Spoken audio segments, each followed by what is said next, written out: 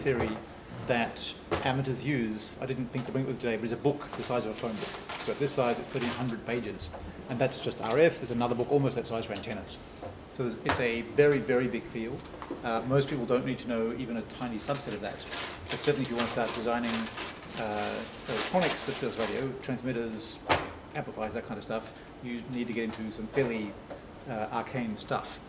Tonight, there's no hardware. I'm just going with a quick run through about amateur radio in particular and why it's useful.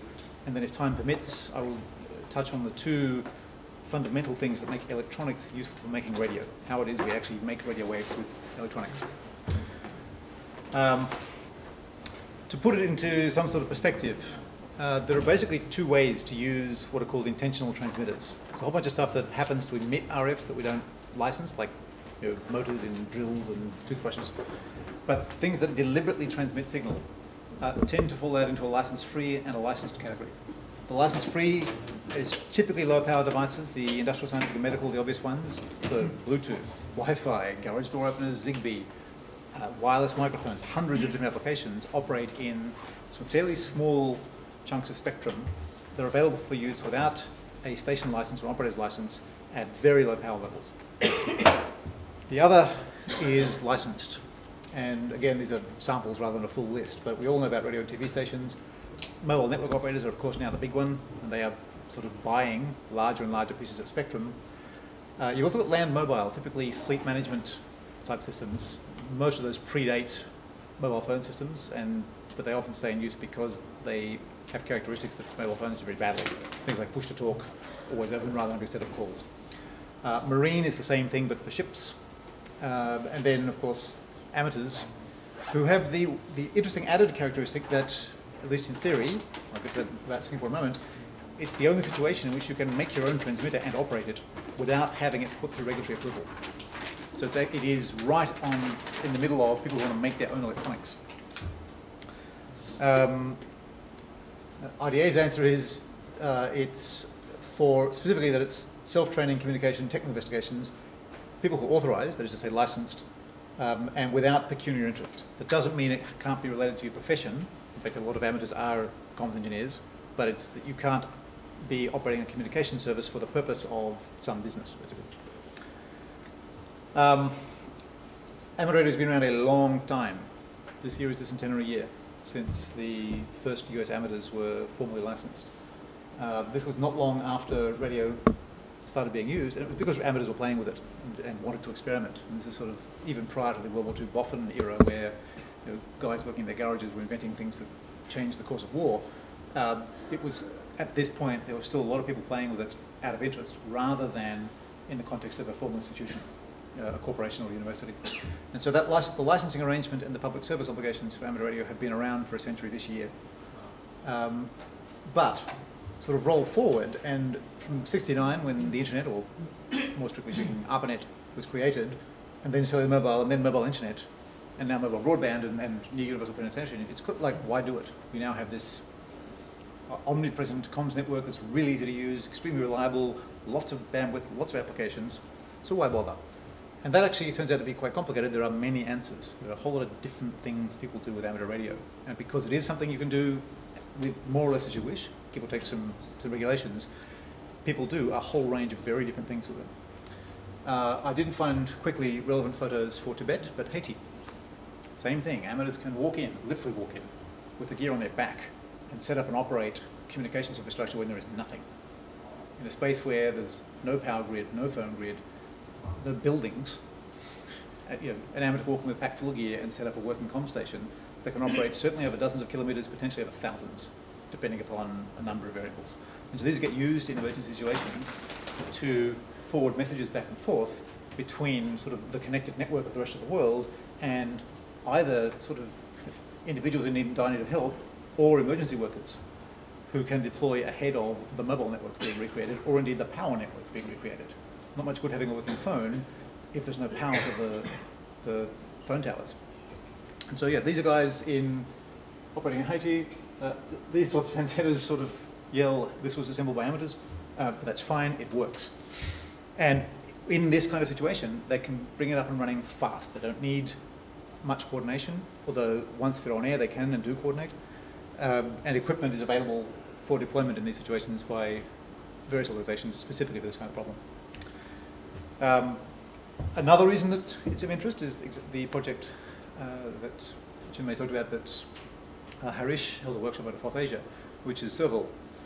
Serval is the name of this kind of cat, but it's also a project to establish working off-internet IP-based applications. So the intention is specifically in disaster recovery scenarios where the network is out to be able to build basic, call it email, chat, file sharing, information sharing type applications. We've got some servers, some radio, and mobile phones. Principally, that's why it's phone-centric, but think Raspberry Pis and basic radio. And so in this case, you generally do all of this stuff on 2.4 gigahertz, which is one of those unlicensed use options, but knowing how to make intelligent use of antennas to make such a network work in a physical area requires some understanding of RF.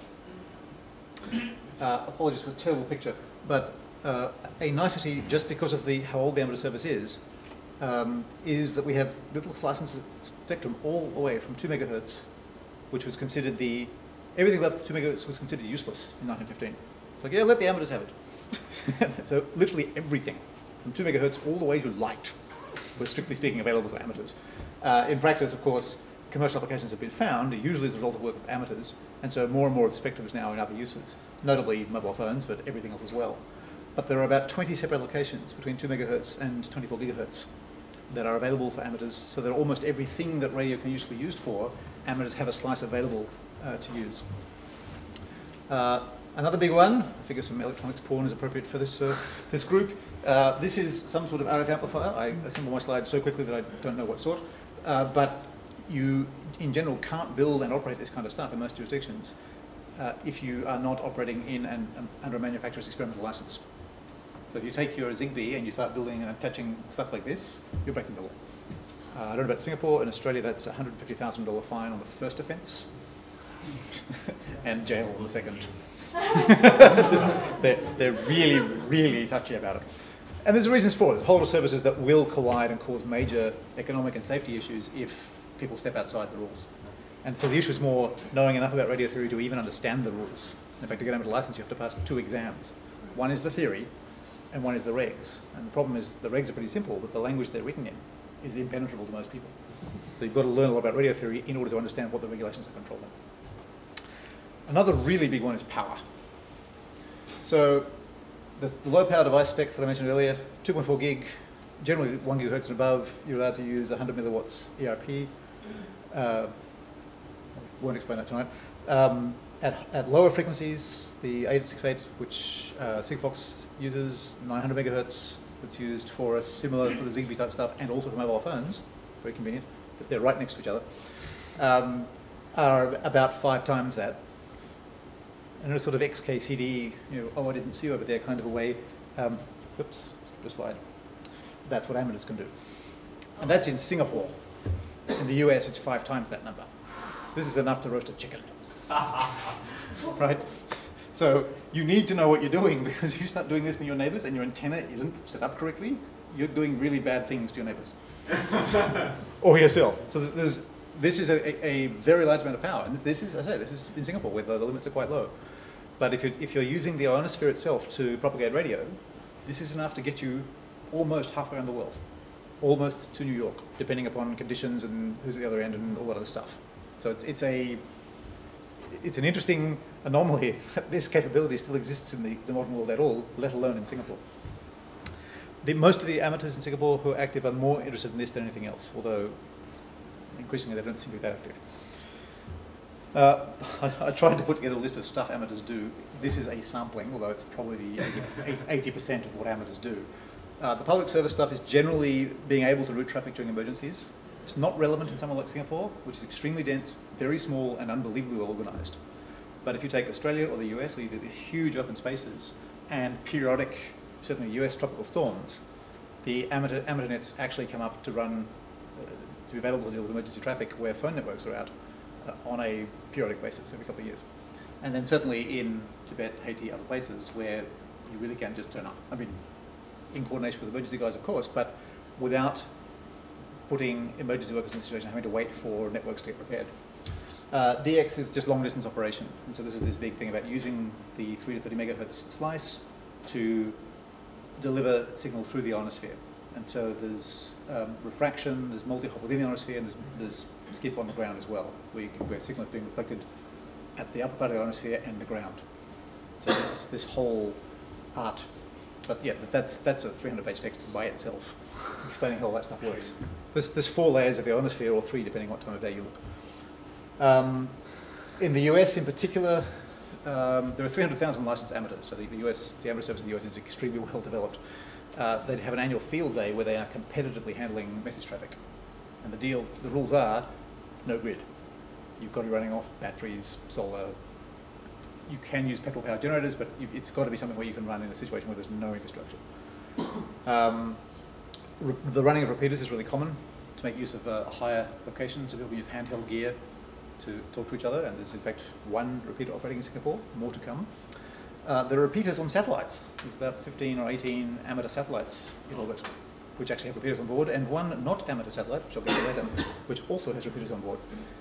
Low power is a particular hobby. So yes, we can do 300, but there are guys doing 2 milliwatts long distance by all kinds of cleverness. It's very tedious, and the bandwidth is ridiculous, and I'll get to an example of that also. Well, the example is moon bounce, where it takes you a minute to send a 15-character message, and you need an antenna array the size of a small building to do it. So it's a tricky hobby. Meteor scatter. This is getting into the crazy area. As a meteor passes through the ionosphere, it leaves a trail of ionized gas behind it. If you are fast, you can use this to communicate. You can bounce a signal off it. And so that about the minimum communication is about 5 messages, 3 one way and 2 the other. And so yeah, you've got guys who do this, who are waiting for meteors to appear, and they're actually going, hello, yes, signal report, thank you. It's like, oh my God. So the less ambitious guys use aircraft. There are guys in Sydney and Melbourne, which is right at the limits of what you can do with an aircraft at 30,000 feet, who are seriously using jumbos as reflectors. It's fine, it's legal. By the time, if you look at the numbers, it all works out. The signal is below the noise floor as far as the plane is concerned. As far as the aeronautical radar is concerned, it's by the by. Direction finding and fox hunting, I've never done this, I'd like to do it at some point, is you sort of hide something and then you walk around with Yagi's handheld and find a transmitter, a fox. Mountain topping is sort of taking the repeater thing the other way around and sticking yourself on top of a mountain, which gives a great increase in range, and so on and so on and so on. Something I noticed when I was about 26 is a mountain that I visit quite frequently. This is the Australia, Canberra, Snowy Mountains. This is about 160 kilometres. And the oddity is, you can't see on this map, there are no mountains in the way. There's a digital repeater on Mount Janini, which is just outside Canberra, and there's this Australia's 3rd highest peak here, and nothing in the way. Well, Oh, and then there's a wormhole thing that relays amateur traffic through the internet at the Australian Defence Force Academy. Thought, so it should be possible to sit out here in the middle of a UNESCO heritage area and establish an internet connection. Nowadays that's trivial. At the time it was a little more difficult. So that's at the summit. So we carried quite seriously the laptop, the radio, the modem, a giant battery that you can't see, the mast, the antenna, a cable, which the antenna cable is quite heavy, the tent, the guy ropes, the pegs, etc. The 160 kilometre section worked, but the wormhole at the Defence Force Academy was broken that weekend, and it's a data centre in a Defence Force Academy. Nobody gets in on a weekend. I was only up on the summit for about 4 hours, so great. So now, I'm sort of resuming my interest in amateur radio. I want to communicate over similar distances actually, but with more modern gear, to talk to satellites. And so a satellite rig for handheld operation looks something like this.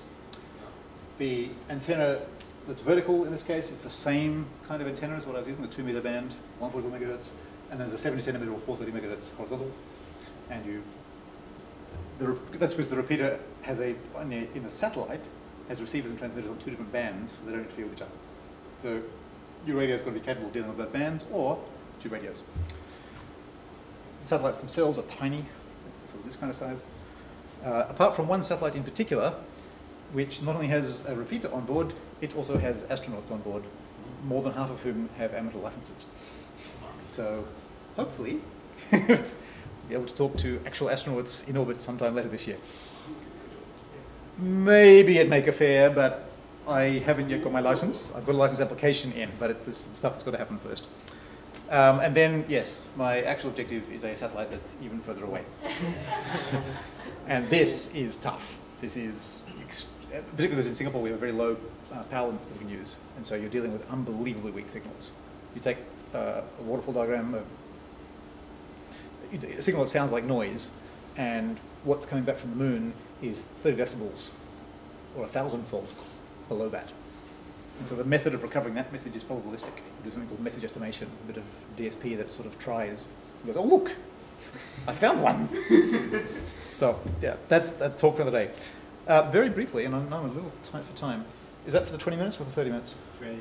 Yeah, okay. So I will drift slightly into Q&A.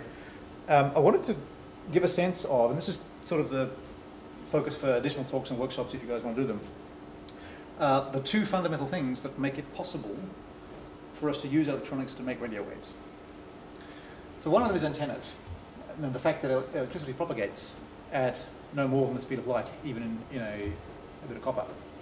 And so if you think about take a church organ rather, forget electronics for a moment. Imagine you've got a 300 hertz tone, which is about an octave below the sea, and an organ tube that's closed at both ends and about 1.5 meters long. So 300 hertz, the wavelength is 1 meter. So sound moves at 300 meters per second. So you've got, it takes 1.5 seconds to travel the length of the tube. So you've got a standing wave set up. And you end up, because it's a near multiple, it's the quarter wave, it's an even number of quarter wavelengths. You end up with these nodes stable once you get to a resonant sound. And so think about an organ tube or blowing on a glass or what have you, how it resonates. It resonates when you've got these nodes and antinodes in stable positions. The same thing goes on in a radio antenna. The differences are, one, there's a magnetic field involved, and two, the thing moves 1 million times as fast, 300 million meters per second instead of 300 meters per second. And so once again, what you're trying to do is set up a resonating device which is half a wavelength long. In other words, it's this. And so you've got, in the middle, maximum current flow into and out of the two quarter wave sections, and at the end, no current flow. So this is like a bunch of people running into and out of a room. You're actually pushing current into here, and you're doing so for such a short period of time that it's exactly at the time that the back of the end of the wire gets filled, you then start sucking it out again. That's resonance, as with the organ tube. So the principal thing that allows us to create or to detect radio waves as electrons is the antenna. And so the next piece is there happens to be two fields associated with a radio wave. So take what has horizontal before, make it vertical here. So what we call the electric field oscillates up and down this way, because that's where the electrons are moving. You also get a magnetic field, traditionally called the H field, but I don't recall why, oscillating at right angles to it. So in this case, the propagation direction is going this way. So you've got both an oscillating electrical field this way and an oscillating magnetic field this way. That's so the field that's produced and the use of the antenna to get from electrons to a magnetic field. The challenge is how we make an oscillator in the first place.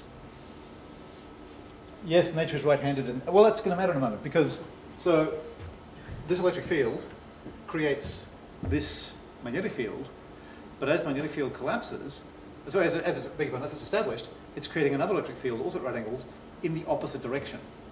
So it's depending which way you label the things, nature is either right-handed or left-handed.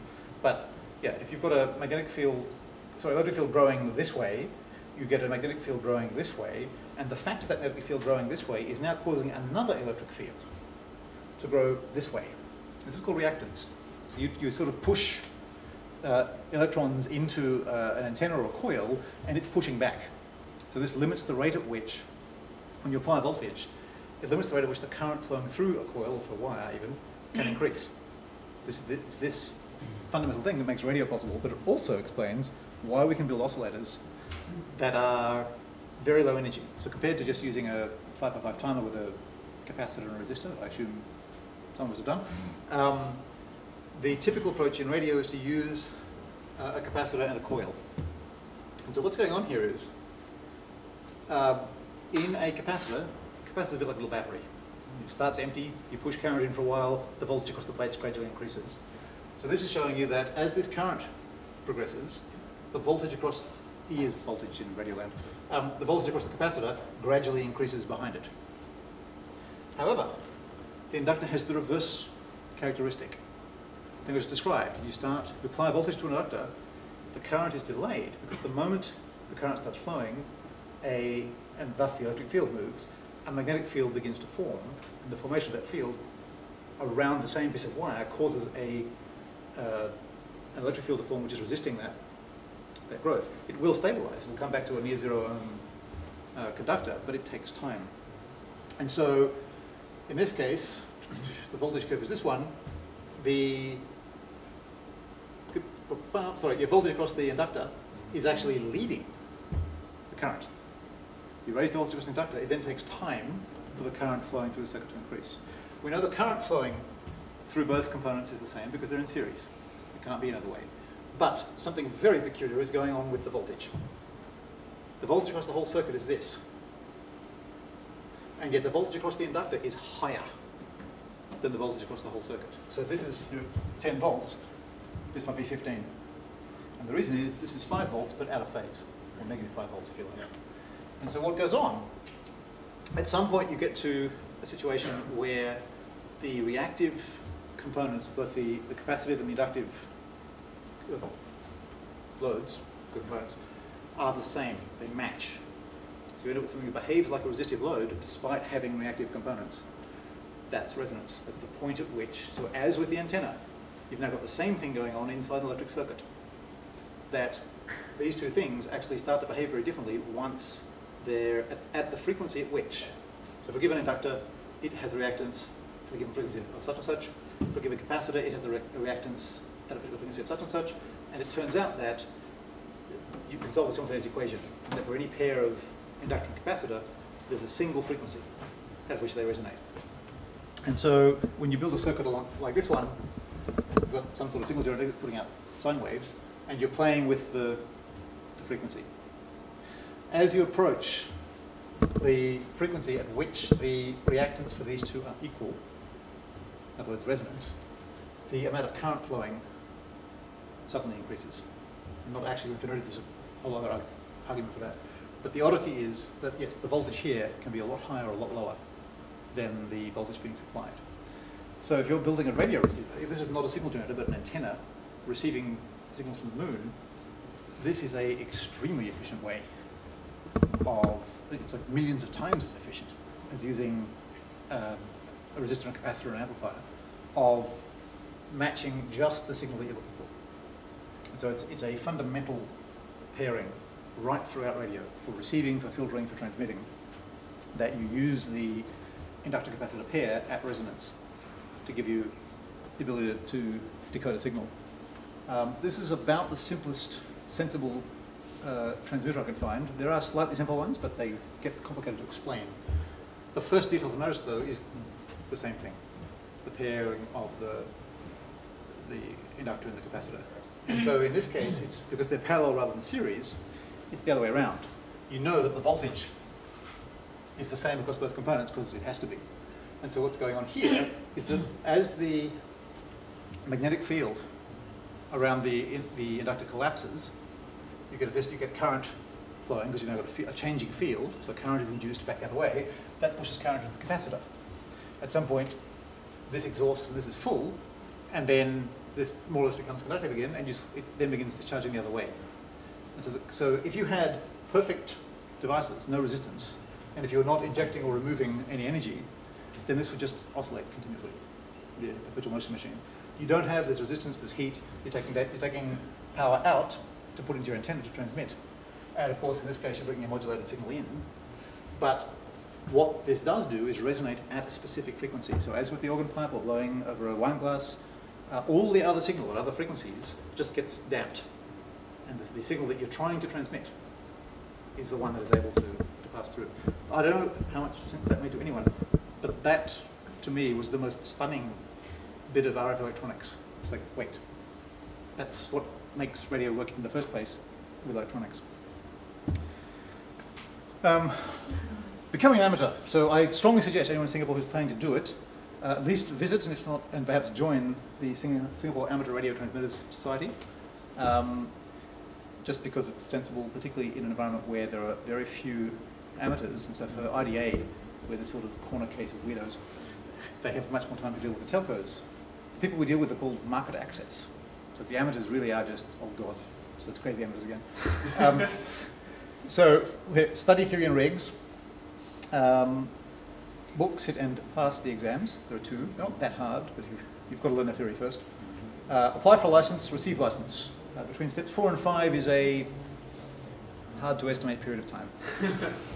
I may or may not have a license by Make a Fair. I hope to have one. Importantly, in Singapore, do not attempt to purchase a radio, a transmitter specifically, before you have a license. The good news is the dealers won't sell them to you anyway, so it's by the by. But you must have a license ahead of possessing a radio. And then, yes, at that point you're on air. I've gone slightly over plan. Do I have 3 or 4 minutes for a couple of questions, or am I? Yeah, I think you take a couple of questions. Okay. Questions? Does this make sense to anyone? If we cannot transmit, can we infinitely listen to any band? So there seems to have been a change recently. Increasingly, if you buy radios made, well, anyway, for amateur use, they actually include a receiver that'll do everything from 100 kilohertz to gigahertz with a scanner. For a long time, Singapore had an absolute hard-nosed refusal to allow the import use of scanners, and for amateurs that was making it difficult to get radios. Sometime in the last 3 years, that stance has changed. RDA is still pushing pretty hard to ensure that amateurs can only buy radios that can transmit on amateur bands, but they seem to have relaxed about the receiving.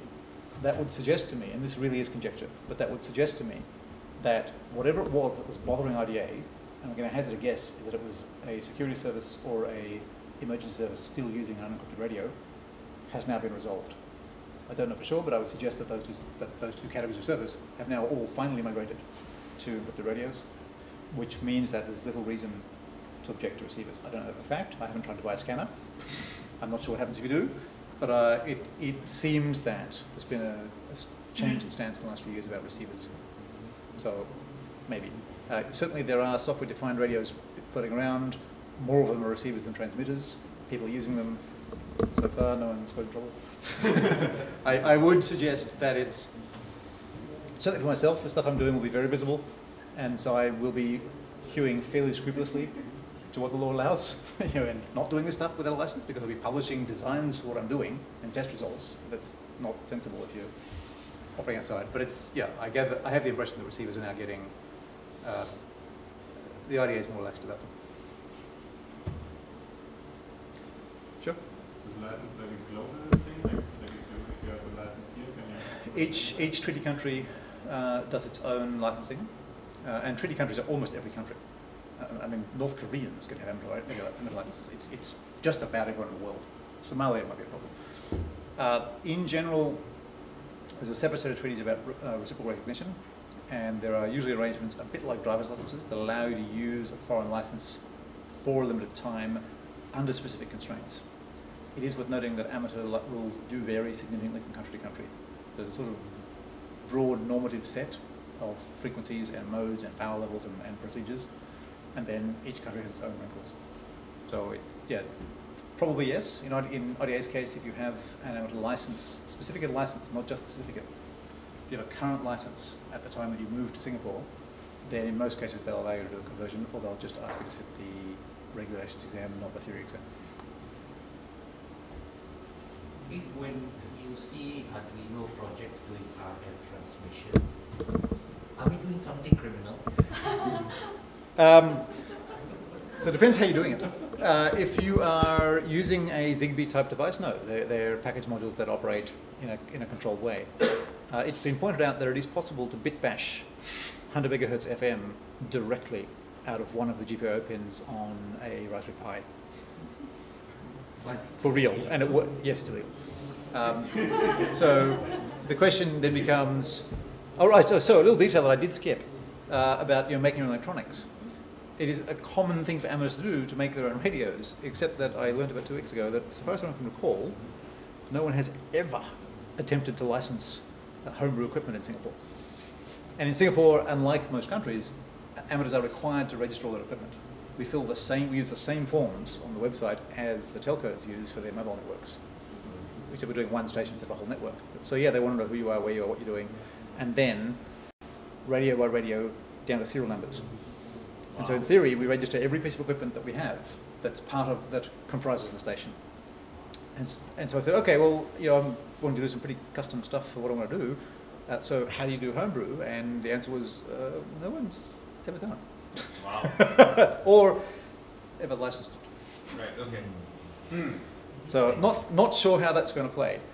But assume that that obstacle can be overcome, then there would be nothing wrong with an amateur doing the Raspberry Pi bit bashing trick. Where you basically get a bit of wire and twist it around one pin and ta-da, and transmitting on an amateur band.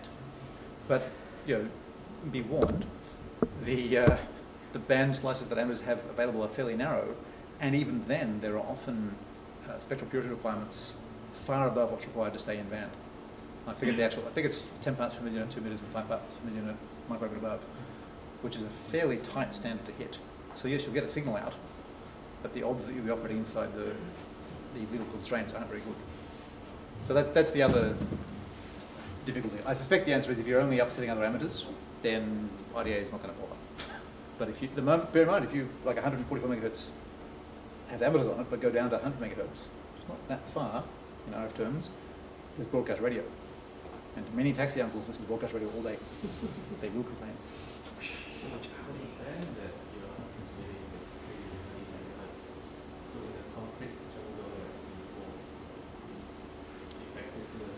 So this is part of why it's important that amateurs have chunks of spectrum all the way, 2 megahertz or 1.8 megahertz to 24 gigahertz. Because yes, some of those frequencies will get through concrete, some won't. But to be fair, if you're communicating with someone else within Singapore, a lot of the time it's going to be easier to use the mobile network. Well, it's there. Right? The other way you get around it is that you place repeaters at elevated locations. And so then all that's necessary is that both parties have line of sight to the repeater antenna. And so you can use small handheld devices and communicate through a repeater.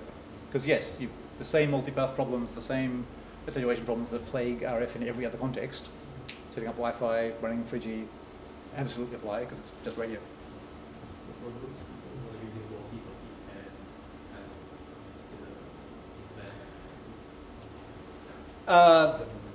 So voice channels, depending on the mode, anything from 2.5 kilohertz to about 15. This is amateur, marine, land mobile, even avionics. They're all similar size. So the amount of bandwidth they use is about the same. The bit of spectrum they're using will vary. Depends what they are.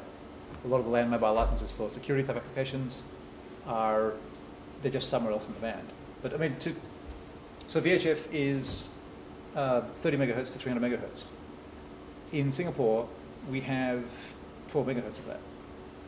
Of the 270 megahertz of spectrum, amateurs get 12 megahertz, which is a pretty big slice, frankly. But there's another, whatever that is, 258 megahertz available for a whole range of other applications. So they're sort of nearby, but not the same. That makes buying interesting. You have very strange conversations with dealers. most of the dealers here sell amateur band gear primarily to Indonesians. So you say, hi, what about a radio for use in Singapore? They're like, oh no, we cannot. It's like, what do you mean you can't? No, we just can't. So it's challenging. Curious about this amateur satellite. You mentioned this in the beginning. So AMSAT is a club globally, I guess, that raises funds to build and launch satellites. Yeah, and it's surprisingly easy. The launch is the problem. The launch is about 200 grand for a CubeSat, so that's got to come from somewhere. And these things only have a service life of a number of years. They're only at about 500 kilometers, so they do brush the atmosphere.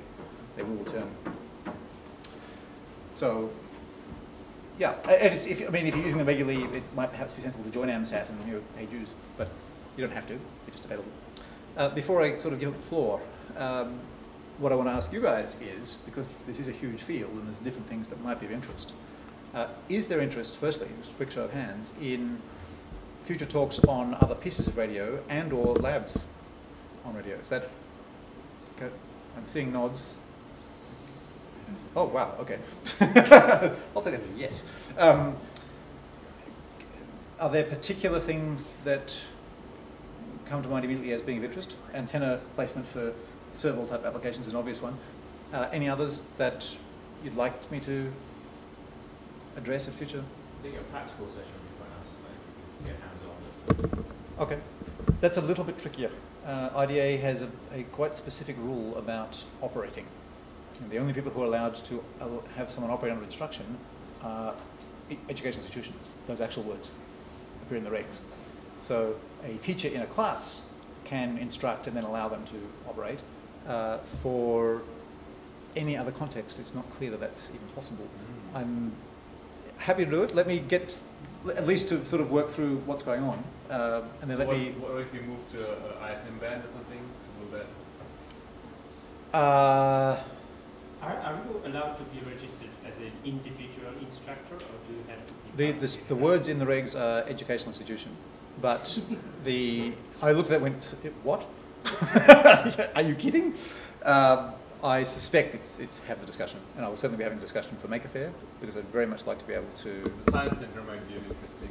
and that might be the answer to the question. Yeah. We may need an event license for Maker Faire anyway, so it might be that we get Science Centre to apply organisationally, and then we have one or more amateurs or volunteers be the supervising operators, at which point that problem gets solved.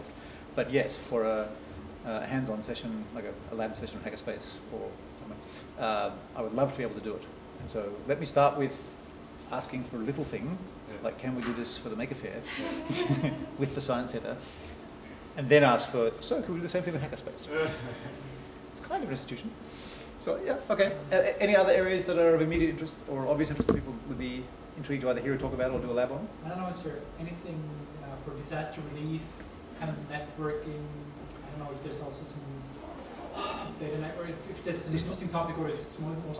the data network stuff, yeah, okay. So the driver would be the solving the antenna and RF problem, because you're then looking at the rest from the standpoint of radio is an applications problem. And so that's what Harish is looking at with Serval, is how to build useful stuff. At that point, that stuff is all just, you can do the Raspberry Pi and Wi-Fi. What radio brings to the table is doing intelligent things with antennas and with amplifiers, legal problems, but to establish a coverage over some area. And so, but yeah, okay, that sort of stuff, it's related to, can we do useful free radio type stuff that goes on in several German cities using sort of multi-hop Wi-Fi? It would be an interesting experiment. I'm sure IDA would have kittens. All right. Those interesting miniature antennas. Interesting thought. Weird antenna design. Generally, yeah. So I mentioned the amateur handbook is 1,300 pages. The antenna, book that goes with it is only 800 pages.